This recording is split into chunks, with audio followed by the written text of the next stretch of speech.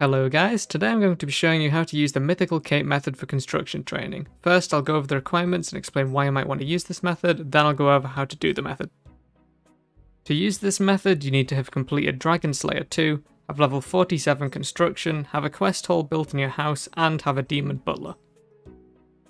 This method is a great way to train construction as you gain more experience for each plank than normal. Usually you'd gain 90 XP per teak plank, but when making Mythical Cape Racks you get 123.3 XP per plank. This means you'll have to use less planks and will save a lot of money. This is especially good for Ironmen because you won't need to spend as long making planks. With normal teak planks, the GP per XP is about 5.5, whereas with Mythical Cape Racks it's about 4, so you will be saving a fair bit of money, although this is not factoring in the cost of using the Demon Butler to make the planks if you're an Iron Man. Because you'll need to make less planks with the Mythical Cape method, you'll actually save even more money with the Demon Butler because you won't need to do as many trips. You can expect about 300k XP per hour doing Mythical Capes if you're focusing, if not, I'd expect about 270k. Okay, so what you're going to want to bring with you when doing this method is a hammer, a saw, a mythical cape obviously.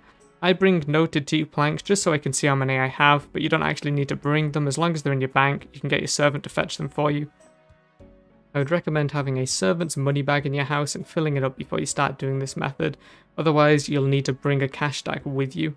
You're going to want 24 free slots in your inventory because for each mythical cape rack you'll need 3 planks. So 24 means you can make 8 per inventory. I've got a lore in here, but I'll be using this, so then I'll have 24 slots free. If you're using RuneLite, I'd recommend you go to the plugin hub and get the zoom extender plugin. That will just mean you can zoom in a bit further and it'll help make the box nice and big for you to click on. If you zoom in far enough, you'll get to a point where you can right click and you'll just be able to build without moving your mouse at all. I would suggest having the screen markers plugin enabled, and then you can go here, press the plus symbol to add a marker, draw around the spot where you should be able to just right click and not have to move your mouse. Accept that with the tick. Now I should be able to right click in here and there we go, I can just build without moving my mouse at all. You'll just have to make sure not to click on the little chat bubbles because that'll bring up all these options which you don't want. Just make sure to click in the little box you've drawn and there you go. So to start doing the method, you just want to call your butler, just go to the settings tab and go to the controls, go to the house options, call servant, and I've already set it up. You can just use your planks on him if you want, or you can just click something else, go to the bank, bring something from the bank, and I will ask for teak planks and you want 24. So that won't take long and I can start building. Okay, here's the butler with my stuff, so what you want to do, right click, build, press 4, right click once it's built, you can remove it and then press 1 to remove it, build, and just keep doing this until your inventory is almost empty.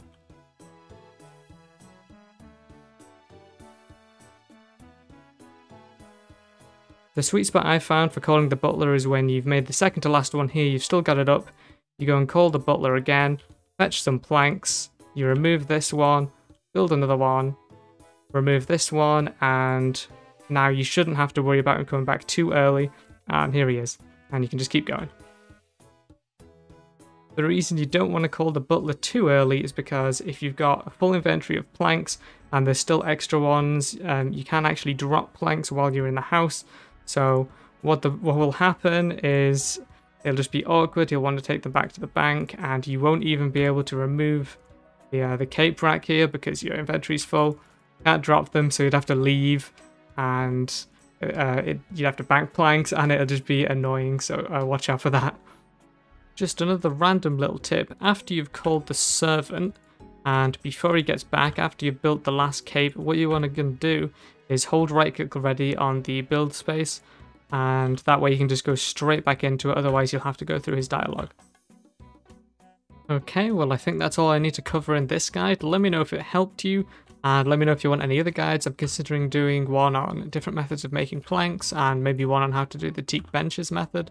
So with that said, thanks for watching guys, see you in the next one.